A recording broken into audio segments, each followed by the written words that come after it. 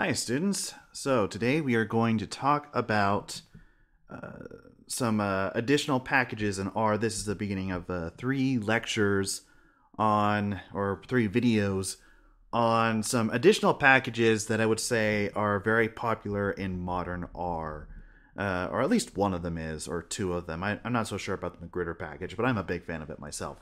So we're going to talk about these packages. These packages form are core packages of this package ecosystem known as the tidyverse amongst our users, which are packages that are bringing a different perspective on how R itself should be functioning. In many ways, these packages are they're doing many things that base R would do, but in a way that the creators of these packages believe is better and more robust. So we're going to see some of these packages and some of their ideas and why they exist. Now, I mention these because very often, if you continue to work with R, you're probably going to encounter these packages. And you're probably going to encounter users of these packages. I myself will sometimes use these packages, but I am not a die-hard fan like some other R users. Not that they're bad, it's just I don't think they are the end-all be-all of our work. So, but I do want to talk about them, so we will. So be aware that none of these packages are installed with R by default. You're going to have to install all of these packages in order to be able to work. So the first package we're going to talk about is the magrittr package. So to motivate this package, let's suppose that you have a long list of tasks you want to perform on a data set. For example, you want to take a data set, subset it, fit a linear model to it, and then get the coefficients. There's a few ways you can do this. One way to do this is in one ginormous function call. You could do this in one big function call, like so. So we could run this code, and this will in fact do all those steps. Where you basically have functions being called on the output of other functions, and yeah, it could potentially be thorny to read. Another way we could do this is basically do all of those steps, but on their own line, saving results in objects, and then calling those objects in later function calls. Now, these are okay, but, well, maybe not. Maybe they're not okay. The first method, where you just have one giant function call, that's...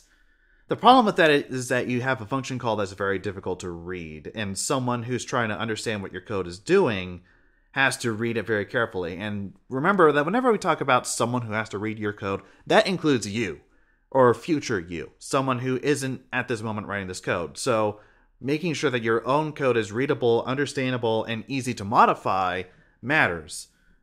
So that's one potential problem with these methods. And this method right here, it's somewhat better, but you're also creating a bunch of named objects. You're kind of polluting the namespace in a sense, where there's this notion of namespace, the things that you have named in an active session. And you're just creating all these named objects that you need to keep track of. So the magrittr package was created to provide a third option, which is known as the pipe operator. And the pipe operator is this operator. %, right arrow, %. So the logic is simple, or however you want to consider simple. You can take an object X and then pipe it to a function F, and what that basically does is cause the function F to be evaluated on X. So thus X becomes the first argument to this function F. So if your function takes multiple arguments, you could pipe X to F and give it the argument Y, and this will be equivalent to calling the function F of XY. And you could by default, the pipe operator is making the object that you are piping the first object in the function call. So the first argument of that function call. That's what happens by default. If you want to make it the second argument, you can use dot to indicate where this argument should go. So for example, this line right here, y piped into fx dot is equivalent to calling f of x on fxy. You can also use this dot to list out named arguments. So like, for example, y piped to x foo equals dot is the same thing as f of x foo equals y. Now, you may be wondering, this just seems like extra complication, but actually when I first saw the magrittr package, I was a fairly regular R user. When I first saw the magrittr package and saw the pipe operator and how it could be used, my mind was blown. I, as an R user, an active R user, was like, I will never view R the same way again after seeing the pipe operator. Because those lines of code above can now be written in a way that's very easy to understand.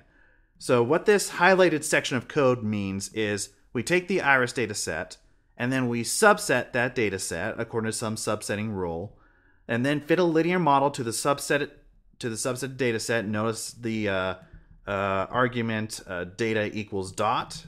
That's basically saying you need to put the data right here. And then we get the coefficients.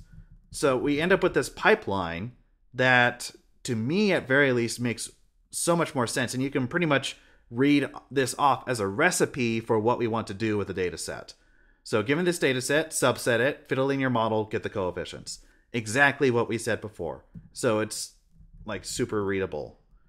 So once you understand how these pipe operators work. So if we were to run this code, take iris, subset it, fit a linear model, and then get the coefficients, we end up with the same results as we had up above. And you can even read your operation from left to right. And if you wanted to add additional operations in this pipeline, it's easy to do so. So for example, let's say I wanted to scale the data set, where I'm standardizing the variables by subtracting out their mean and dividing by the standard deviation. This is something that statisticians will often want to do with data sets. So make sure that data sets have mean 0 and standard deviation 1. It's not too hard to do. Take the iris data set, subset it, scale it, convert the scale data set to a data frame because scale returns a matrix by default. Fit a linear model, get the coefficients. There we go. We're now done.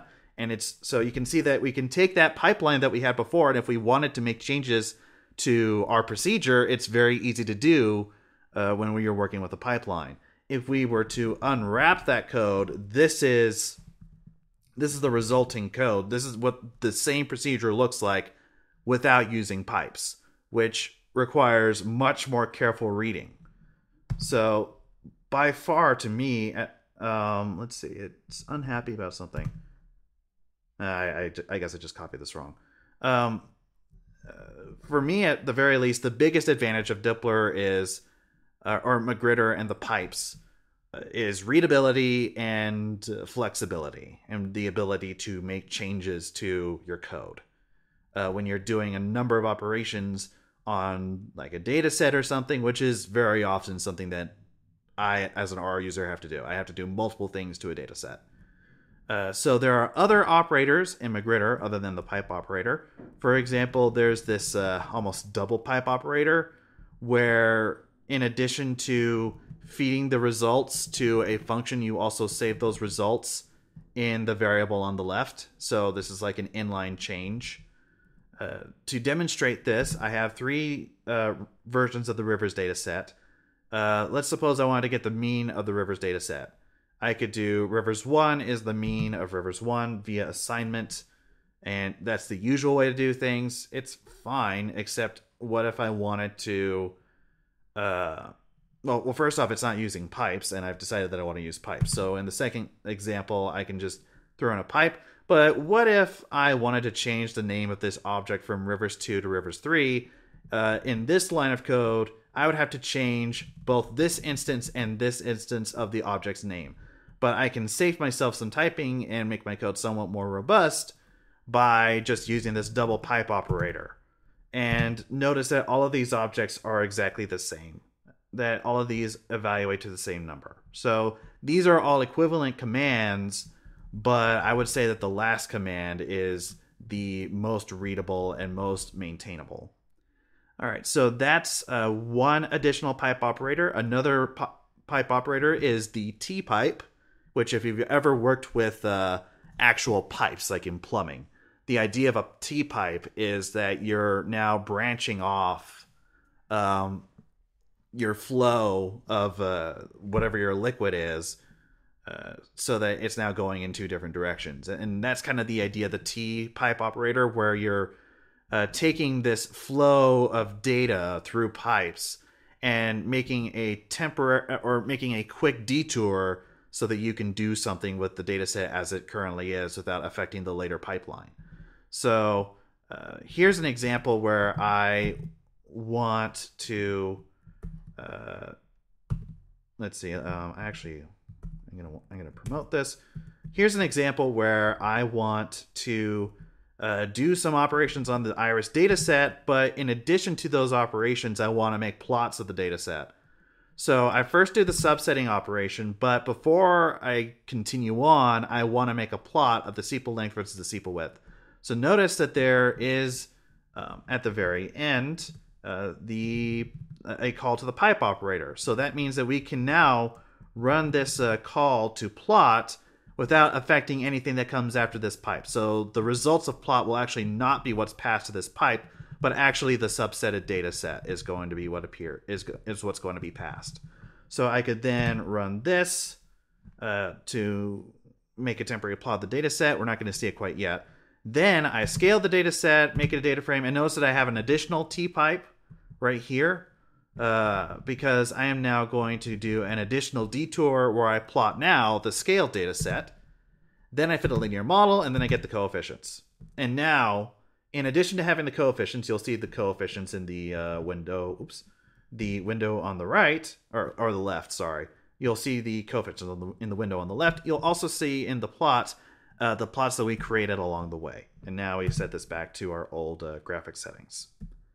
And the last pipe operator I want to talk about is the dollar pipe, which works like the normal pipe, but also exposes the names of the objects on the left-hand side to the operators on the right-hand side. So basically, if you have like a data frame or a list, and you want to work with the stuff that's in that data frame, the columns in the data frame, without using $ notation all over the place, which is something that you would be doing if you were using the with function, you can use this $pipe operator to do that. So x $pipe f of z is equivalent to doing calling with x z pipe to f, which is the equivalent to with x f of z.